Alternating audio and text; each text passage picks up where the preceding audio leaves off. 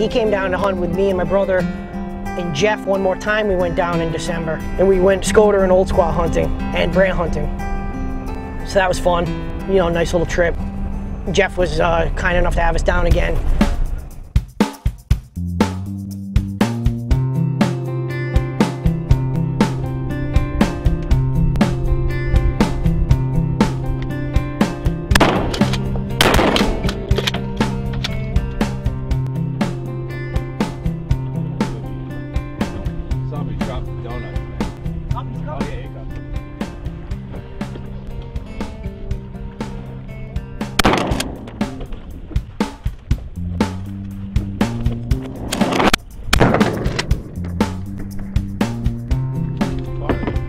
Right underneath him every time. Boom, boom, boom. You've been doing that all day. Underneath of him. Yeah.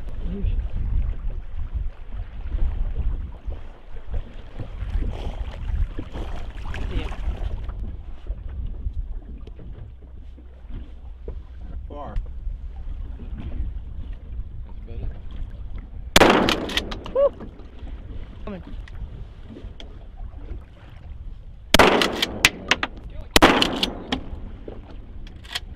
Now that was close. It's life. It's warm out anyway. Off the bow, 5 or 6. They're banking. They're coming. On the single, on the right, on the right, on the right. Shoot over me. Don't worry about it. Shoot over me.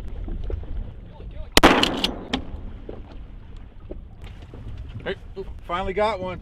You're nice. That's a nice drake there. Finally got one. What a beauty. Waiting for the nice ones. Good looking bird. Nice, sir. Thank you.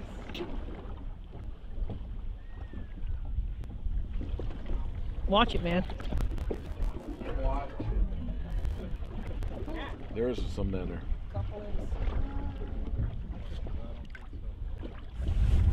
That was an immense big bunch of birds right there. You can say that for sure. You guys know bluebills out here, huh? We had a couple. We had a pair cut through early. Yeah, we had a couple buzzers. George Seaduck is an Avery Pro staffer, and he likes to hunt. He actually runs a produce farm during the waterfowl season. Offers him quite a bit of opportunity to go, you know, get out every day. He doesn't guide, but he's always taking a bunch of his friends and family along. So he gets out quite a bit. Is it? It's time to go fishing.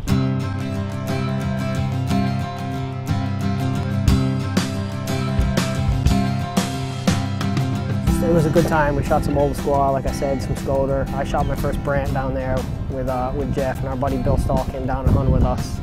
And it's just, I don't know, it's just a different experience. You know, there's a lot of heritage here in waterfowl hunting, and there's definitely a lot of heritage down there, but somewhere over the years it got lost up here.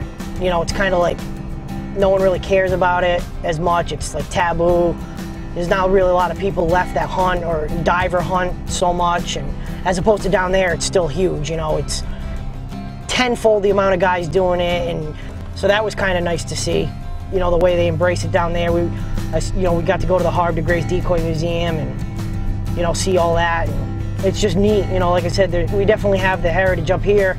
You know, you talk to the guys in the 50s and 60s that used to hunt and back in the heyday, but somewhere along the line it tailed off here, and for some reason it kept going strong down there, so that was nice to see.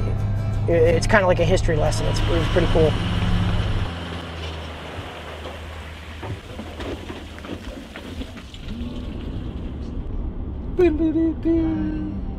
Remember this one, man. This was the only song And I ever had on they're the radio. singing. Oh, wrong one.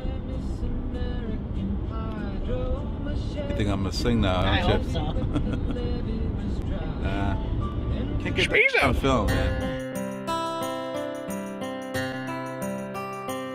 Yeah, we went down to Seaduck, and it's bizarre. It's just like a bunch of wild horses, like hanging out in a marsh. It's pretty weird. We saw a couple of them, but they were far away, so we didn't get great pictures of them.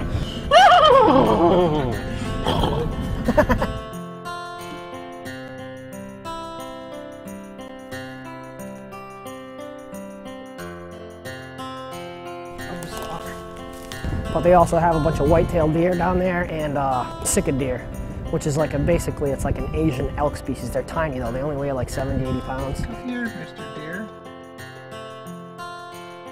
And we saw a few of those. It's pretty neat. It's pretty nice down there. It's just on the bay. It's just nice scenery. It was kind of wild to see horses just hanging out in a salt marsh. It's pretty neat. Wild horses.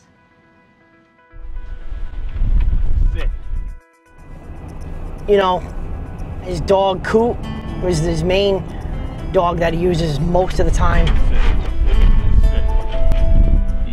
She's pretty much amazing, you know. He got in with a good bunch of guys training for hunt tests and field trials. Coot was a 26 months old. She was a AKC master hunter, and she's also qualified age in field trials, AKC field trials. I don't know about all that stuff, but I know when you shoot a bird, she goes and gets it.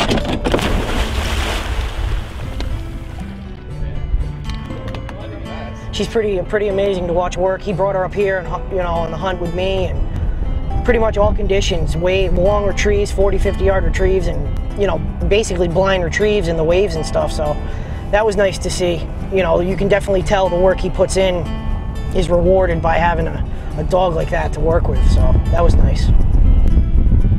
She's all but perfect. I mean, she sits there and doesn't bark, doesn't yelp, doesn't break early for the most part. I mean, she's just on point when it comes to that stuff. Half the time you forget she's there until she goes and gets a 40-yard retrieve downwind.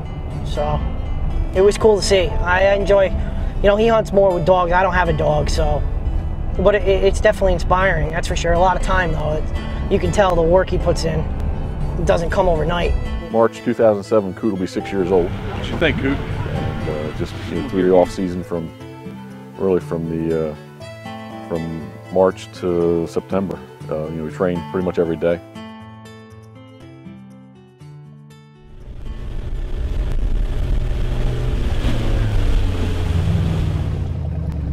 That's Virginia. Virginia's for lovers.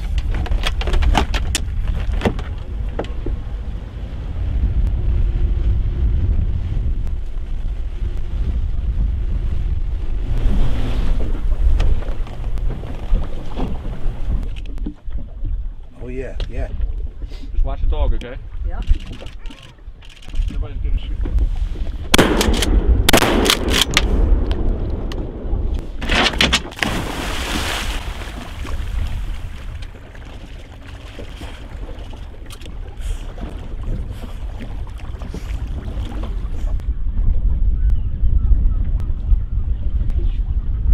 Yeah, they're coming. Sit.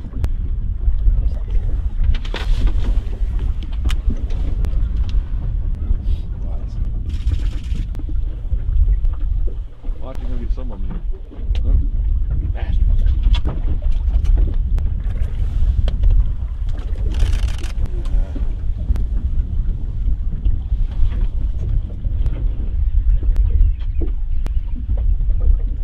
Coot.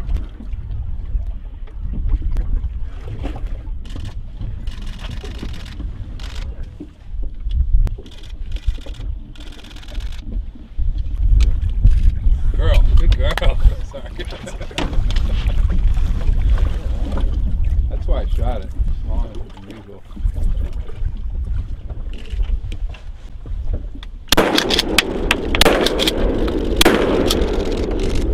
Beautiful birds, man. You want to shoot for a while, bro? Look, he's landing. You want to shoot for a while? Huh? Did you think you hit him? Do you want to shoot for a while? I didn't see any. Oh yeah. Oh yeah. Take him. No. He's gonna land right over here. Oh yeah. Oh yeah.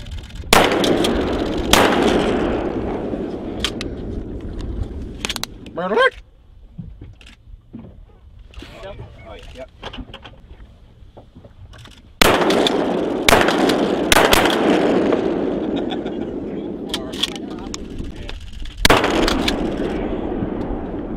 Right in the opening too. You waited. I waited. I didn't want to shoot the decoys. Her jumping in and sit. Yeah. Coot.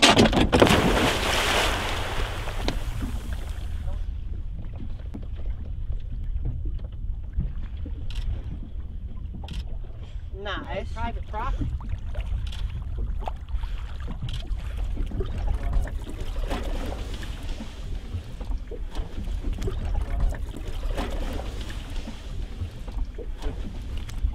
That is a colorful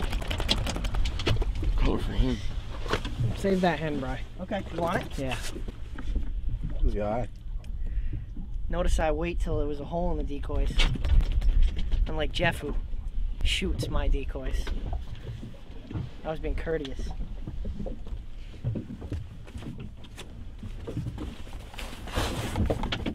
Yeah, look at that eye. That's hot. May come in here for you.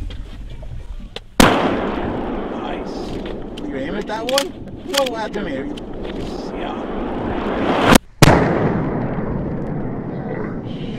Nice. You aim at that one? No. I didn't think so. I was aiming at the drake and Watch, He's coming back. aiming at the drake and killed the hen. Stone dead. Good girl. Dude. Aiming for the drake. Good girl. Dude.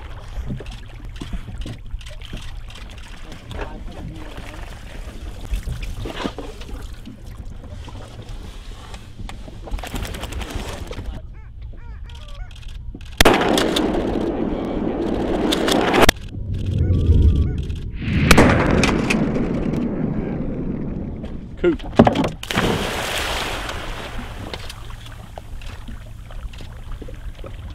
I don't know, man. I guess we're picking them off. Maybe That's fine. That's fine. I just was weather's good for taping.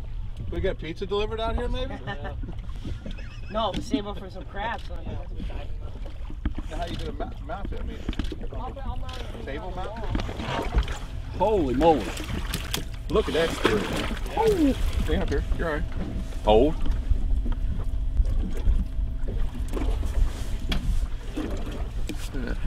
That's a nice one. Drop. Drop. Good girl, good. That's a nice one, huh? That is. Too bad they don't get too long down here, though. No, that's what I've heard. Yeah. That's actually a nice one. You know what? What is it? It's December 18th. It's about 67 degrees. January 18th. You add a whole bunch more to that. And 10 inches of that. I'm telling you, they grow. They really do. That's a nice one. He is. He's got the 3 colors through his head. Yeah. I like 1, that 2, gray. 3. Got a little bit of mustard through his crown. I think you're a neat looking bird. Sweet. Thank you, sir. Surely.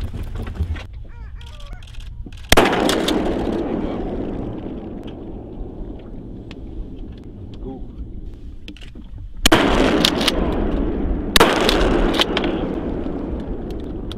If you can get it.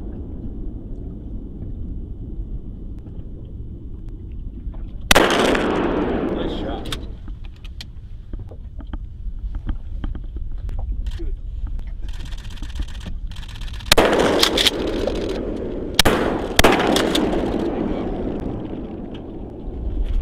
There's those 2 old squaws. That's it. Wait, they were. See, they don't. Get him, Ryan. Ow! Ow! Ow! Ow! Kill. Get him, Those Ryan. birds, man. Explain to me how you missed, Ryan. My fellas didn't hit the bird. That would be the definition of a miss. I've been Seaduck hunting for a few years and I've never shot an old squaw, and I shot my first old squaw down in Maryland with Jeff after missing about 40 of them. It was pretty bad. It's not necessarily harder to shoot any type of bird per se, but just the conditions. It was really windy, you know, and they fly pretty quick, and I was just shooting poorly, so I missed quite a bit. I probably shot 20 plus times that old squaw and didn't even hit a feather. It was pretty sad. I shot 2.5 birds in 3 days and about 40 shells. I'm on fire. Yeah, actually the one that I shot at it and it just kept flying, and I'm like, apparently I missed it, and then it just, I must have long shot it, and then it just fell out of the sky and died, and I was like, sweet, I got one. Well, it was a nice drake, I was pretty happy. And we also shot some brant. I got a nice brant this year too, which I've not shot before. Those all brant? So it was pretty cool, it was a good trip. Geese are brave.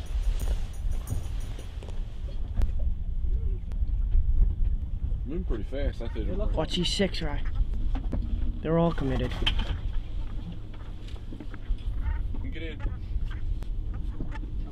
Better kill him. Take them.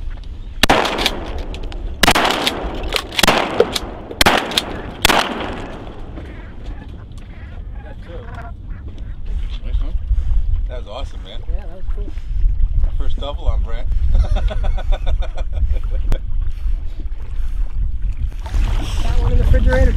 is my first brant ever. Down here with Jeff Coates. I'll get a picture of it. It's December. We're down in Maryland with Jeff Coates of Pitboss Waterfowl. We came down in October and shot some Scoter, and I just shot my first brant ever. And Bill got a nice double there. Yeah. Just had a nice first group double coming. on Brant. Came right in. That's my first one, so Nice shooting, guys. I'm happy. Yeah. Even if I don't get another one, it was a good day. Beautiful bird. I missed Old Squaw horribly yesterday. I missed 6, 7 birds, and I was like, I'm done. I put the camera down and let my brother shoot, and today I got my first brant, so I'm happy.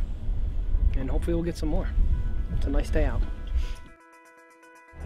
Jeff got approached by the state, I guess. They were doing 2 different studies, one about the brant and one about just all species of bird. They were basically, you know, testing these birds for bird flu, not to like, you know, not because they were scared of a huge outbreak. They're just closely monitoring that type of thing. So He's coming to swab them real quick for avian flu.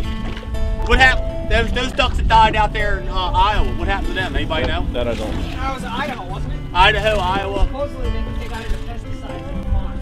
It was like a real isolated incident. That had a little bit of people upset there for a minute or two. 1,000 of them just dropped dead, right? Farmer said they were just walking around stumbling, dying. We were thinking that it was like BT corn or something that somebody spilled or something, you know? you know, the guy came from the state, and he, you know, every day when Jeff gets some birds in the boat, he'll call him up and he'll meet him, and he comes down and takes the samples, and you know, they do a swab, and they're basically, they're monitoring these birds that they know might come into contact with other birds. We have to sample birds within 24 hours of being shot. Okay. And then once you sample them, you have to get the samples to the lab within 48 hours. Now what do you do?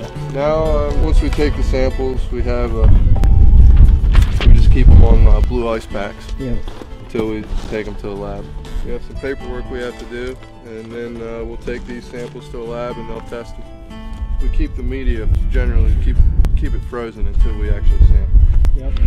You know, you'll have these birds that are in Chesapeake Bay and New England and stuff, and they go up to Greenland and Iceland, and you also have birds that come up from Europe and you know, England and stuff like that. You know, they all merge on the breeding grounds up north. So there's a chance that they might intermix. They said in Alaska is the, you know, the greatest risk of where it coming. Anything that, if you look at like Asia, where those birds go and our birds go, and they intermingle, that's what they're trying to check. Because they had it over there. They told me. Yeah, exactly. So the Seaducks have the best, you know, like the biggest chance, I guess they think, maybe bringing the disease closer to home. You know, pretty much every state is involved in sampling. What we're trying to do is maximize, you know, the you know, species that we have here. You know, like old squaw and brant and those type of birds that, you know, you might not see many other places. So that was cool to see, you know, something different. And they like I said, they approached Jeff because they know, you know, he gets birds, and you know, it's kind of like they just want a consistent thing every, you know, so many birds that they wanted to test that came from the area over the course of, you know, the 6 months or whatever the season is. Has anybody found yet in the U.S.? No. No, nothing. Never been out here, so it was definitely a cool experience.